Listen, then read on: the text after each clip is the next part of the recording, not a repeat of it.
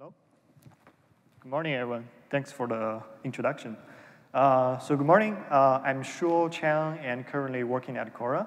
Today I'm presenting this paper that I did in my PhD with my collaborator, Max Harper, and my advisor, Loren Terveen, at Group Plans Research from University of Minnesota. So today I'm presenting this project with the title of Crowd-Based Personalized Natural Language Explanation for Recommendations. So in the keynote speaker, he mentioned about the importance of being able to explain the recommendation to the users, because that often results in better user experience. So let's take a look at how do recommender systems explain themselves in industry. So a couple of examples here. So this is on the Amazon Prime Video, and this is the explanation. Basically says, based on titles you have watched and more. And another example here is in Play Store. Well, it says, this is recommending a radio station is similar to another artist.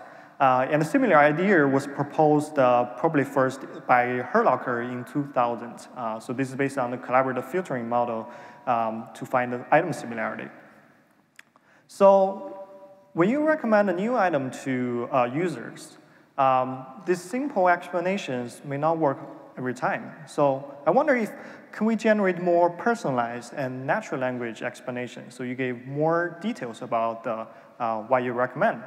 And in fact, if you look at Pandora, they did a pretty nice job here. So if you ask them why I'm getting this music, they may say based on your listening history, and these are the key attributes of this music. And similar approach has been explored by Tintarif and Jesse Vick before in academia as well. So I want to take this a step further and ask the question, so if you look closely, you can still find this explanation to be formulaic. So this filled in the music genome automatically by a machine. So I want to ask the question, can we do better than this formulaic explanations? And the answer is yes. So I'm going to show you this example that we did in MovieLens. For those who don't know about MovieLens, it's a movie recommendation website where you come in, provide ratings on movies, and tag movies, and get recommendations in return. So this is what we did in MovieLens. For a given user, based on their previous reading history, they may see one of these explanations. So for one user, they may see from your MovieLens profile, it seems that you prefer movies tagged as visual. And this is for the movie Gravity. Gravity is unlike what you have seen on a cinema screen before, and arguably, it has one of the best uses of 3D in a movie. And a different user may see a recommendation explanation like this. So from your MovieLens profile, it seems that you prefer movies tagged as intense. The movie is a pretty intense 90 minutes with Bullock's character constantly battling one catastrophe after another, and all of it is amazing to see. So how did we generate this? So to give you an overview of the process, on a very high level, the approach we took is mixed computation. Basically, we combine both the machine learning pipeline and with crowdsourcing effort. So here are the key ingredients for generating this explanation. So the explanation has the following sentence structure. From your MovieLens profile, it seems that you prefer movies tagged as a key topic. So the first step we want to do is to model the key topics of each item in our system. And the second part is the natural language explanation part, where we use also mix the computation approach to generate this explanation. And third step is we need to model users' interests and present the user the matching explanation based on their history. So let's take a look at the first step. Model topics of items. And in this approach, we have a machine learning pipeline generate initial topics about items, and then have a crowdsourcing process to refine the output from the machine process. And we recruited the crowdworkers from one of the most popular crowdsourcing platform, Amazon Mechanic Turk. So for each movie, we take the top 20 most relevant tags about this movie, and we build a semantic similarity graph for these 20 tags. And for given pair of tags, we measure their similarity based on this word-to-vec model that is trained on a sample of IMDb review data. So for the word-to-vec model, basically you can find the similarity between words if you train it on a text. So in this case, we train the word-to-vec model on the movie domain data, that's the IMDb review, so we can know, given two tags, what are the semantic similarity between them. So once we have this similarity graph, we can run a graph-based clustering algorithm on it and to get clustering result. And in this case, we used affinity propagation. So we got around 4 to 6 clusters for each movie. Then we gave this cluster to the crowd. And if you have worked with clustering before, you probably know as an unsupervised learning method, the output usually is not acceptable to show in the final product. So in this case, we asked the crowd mainly to refine the clustering in 2 ways. The first is we want to filter out tags that don't fit well in clusters, or they are inappropriate to show to the end users. And the second task they did is to pick a representative tag from each cluster to represent that entire cluster. So this is the interface we used on Amazon Mechanic Turk. Basically, the Turkers comes in and they see a survey they fill out, and this shows the how people pick the representative tags for this cluster. And just to give you a concrete example here, for the movie Goodfella, we have 4 clusters shown on the right here. And then you see the crowd did a decent job on refining clustering results. For instance, the mentor doesn't belong to the first cluster that well. And also, like if you show users you like bloody movies, it can be inappropriate. So they did a pretty good job. And they also picked out like the tags in red that are representative of the entire cluster. So those are the words that we included in our final explanation. And the second step, once we have this key topic of each item, then we need to generate explanation that basically say why, if you're interested in this aspect, why we think it's good, this item is good, right? So similarly, we have this, having a machine-generated output that refined by crowd. So in this case, what we did is, once we have each of these key topical aspects about movie, we index the IMDb reviews, and for each given topic, we search for some candidate quotes that will describe why this aspect of the movie is good. And these are shown here. So for each key topic aspect, we find 6 candidate quotes. And then we have the crowd to take a look at the quotes and aggregate them into the final explanation. So in this crowd processing step, we take a map and reduce workflow. Basically, you can think in the mapper phase, we ask the 3 independent workers to do this task. So they were shown with this interface where the first part saying, here is this topic aspect about this movie, and here are 6 quotes we think that might, describe this aspect of the movie. And their task is to pick one they think that best describe the topical aspect, then rewrite it in a way that we want to show to the users. And at the reducer step, we ask another 3 crowd workers to basically vote on the 3 explanations written by the workers in the mapper phase. So they vote on them, and we take the best one as the final output. Then the third step, we want to model users' interest on this key topical aspect, and then present them the matching explanations. And this step, without going into further details, the general idea is basically looking at the tags of each movie and what's the rating on each movie the user have, then aggregate that information so we got this user genome, essentially say for each user which topic aspect they're mostly interested about. Then we basically show the topical aspect that ranks the highest on user genome. So you can check more in the papers. So we did a user experiment in MovieLens then.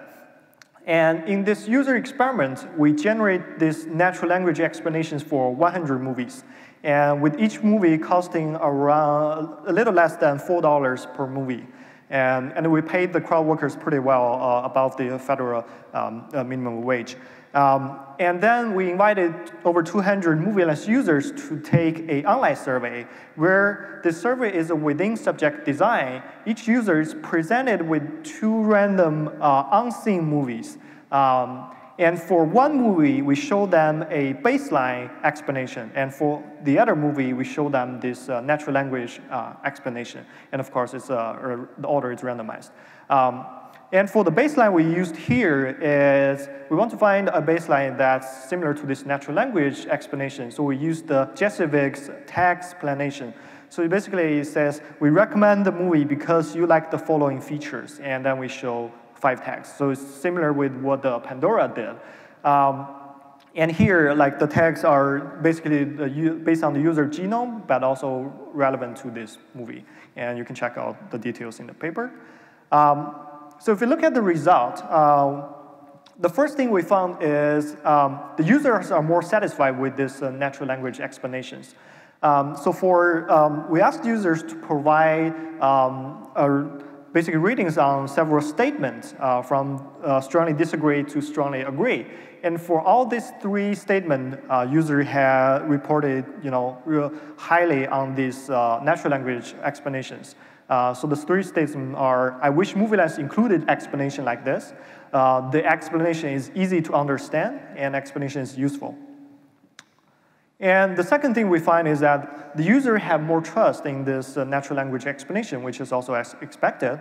So similarly, the user rated higher on, I trust the explanation reflects my preferences about this movie. And third thing we find is users perceive natural language explanations to contain more appropriate amount of information.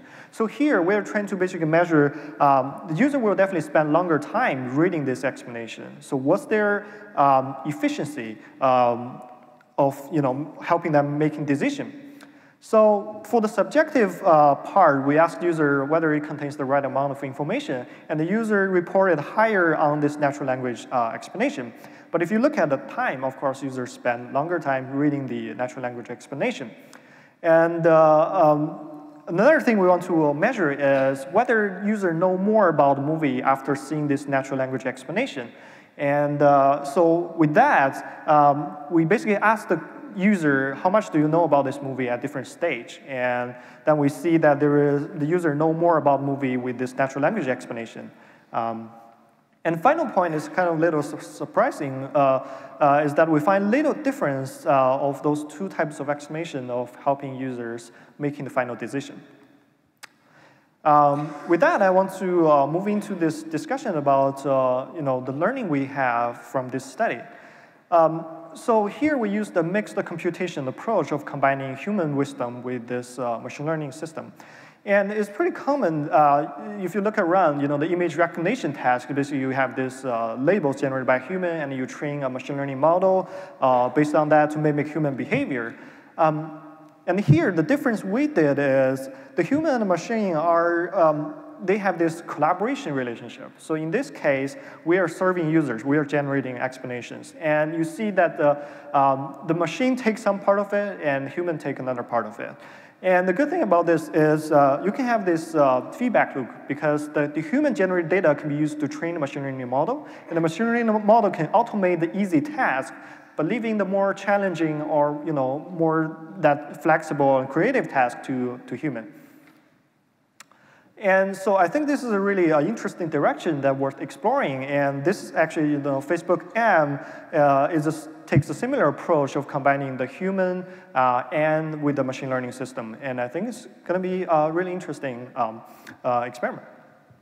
So the takeaways of this talk is we used a mixed computation approach to come up with natural language explanations.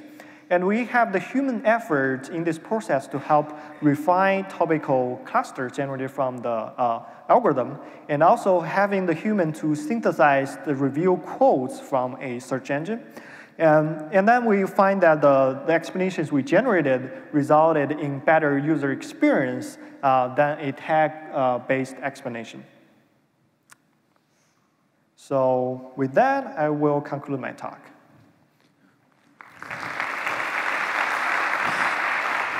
Thank you very much.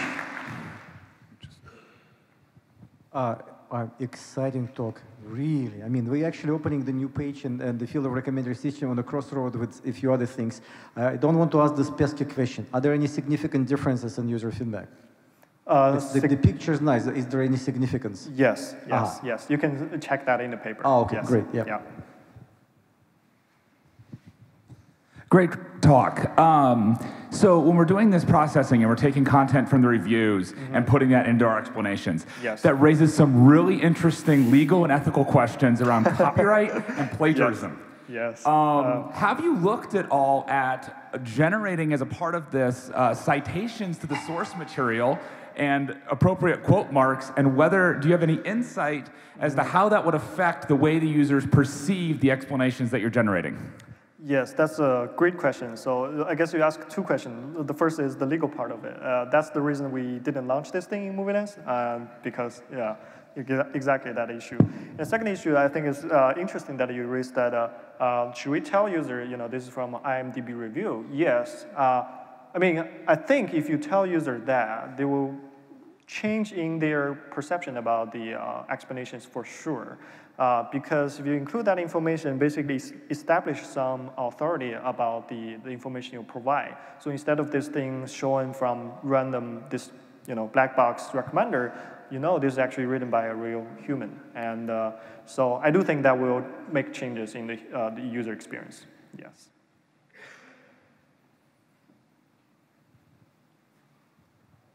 Hey, have you thought at all about how to make this scalable to translation to other languages if you needed to create a localized system to deliver, fluid and grammatically correct explanations in other languages?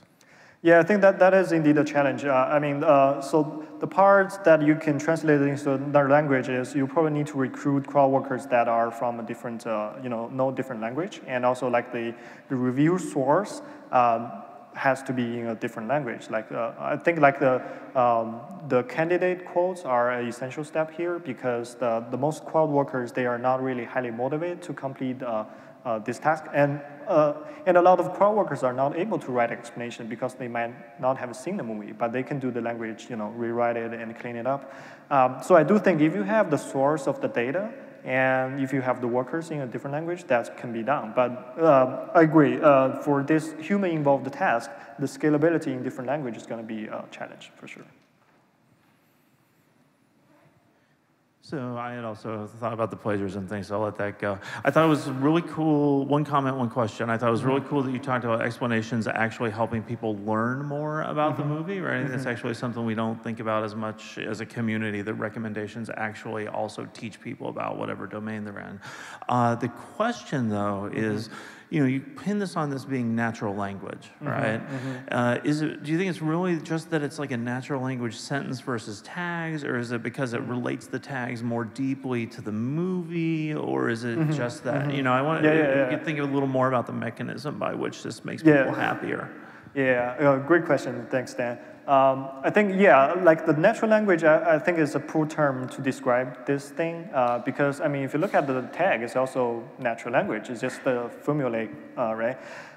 So really, I think that makes the user think it differently is because it's more than just language. It seems to be written by a human, and it has the details and it has richer information in this explanation, and that's why it makes user feel better. So sorry about the poor name. One more question. Thanks for your talk. Very nice. I wonder if you're aware of the work on opinionated recommendation by Barry Smith, because it has some similarities. And what he's doing is exclusively taking the sentences out of reviews and using scoring mechanisms and so on.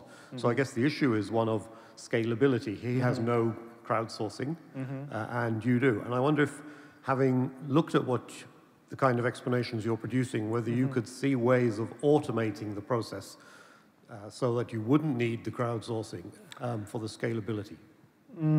Yeah, that's actually, so I'm not familiar with Barry's work, but thanks for pointing to that, and we'll check it out. And so talking about the scalability issue, I do think like in current framework, the crowd is the essential part. If you take it out, the quality will suffer a lot. I mean, you can think over time, once you gather more data from the human, you can improve your machine, right? You can improve clustering, you can improve your ranking of the search engine. But in the starting phase, you still need to gather data. And talking about scalability, actually, for the crowdsourcing on Turk is pretty scalable. I mean, for this 100 movies, of course, I did it over a span of a week because I was making it. But if you want to do it in a day or in an hour, it's doable. It's entirely doable. So I don't think the scalability is that big issue. But of course, if you're talking about tens of millions of movies, that's a different story, right? Yeah. So, thanks again. Then this concludes our session.